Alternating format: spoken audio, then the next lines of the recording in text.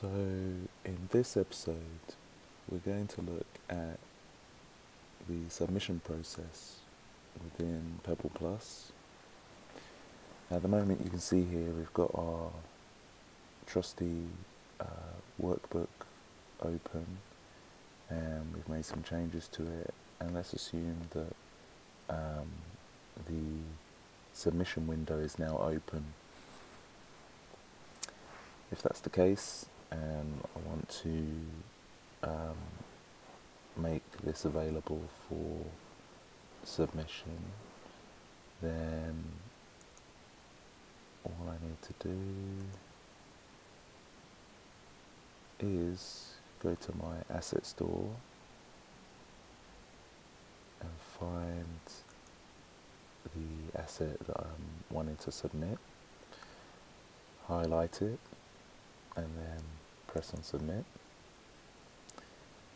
and then I need to go to the corresponding workspace. In this case it's the 2015-16 PG Cert HE,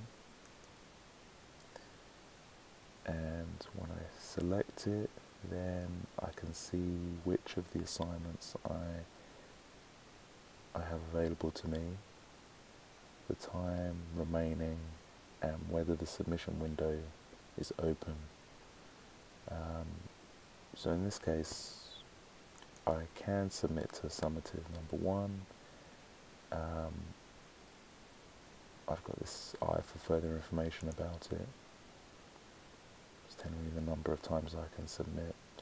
It's giving me the dates related to this particular submission. So I can then say submit.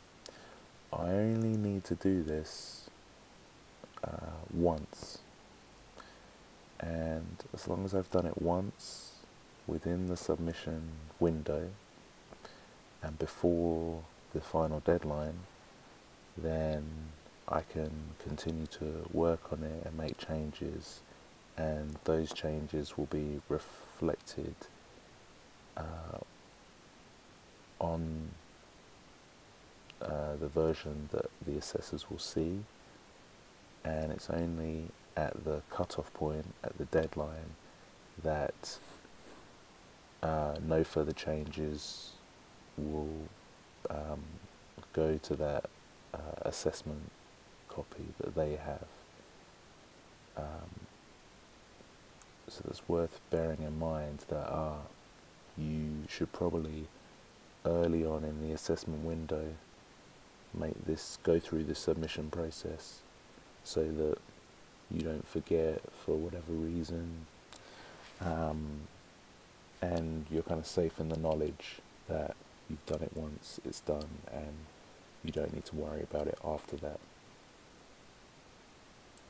Of course, at this screen I do need to make sure that I click I agree, and then I get this confirmation, and also a confirmation by email that the submission has been successful,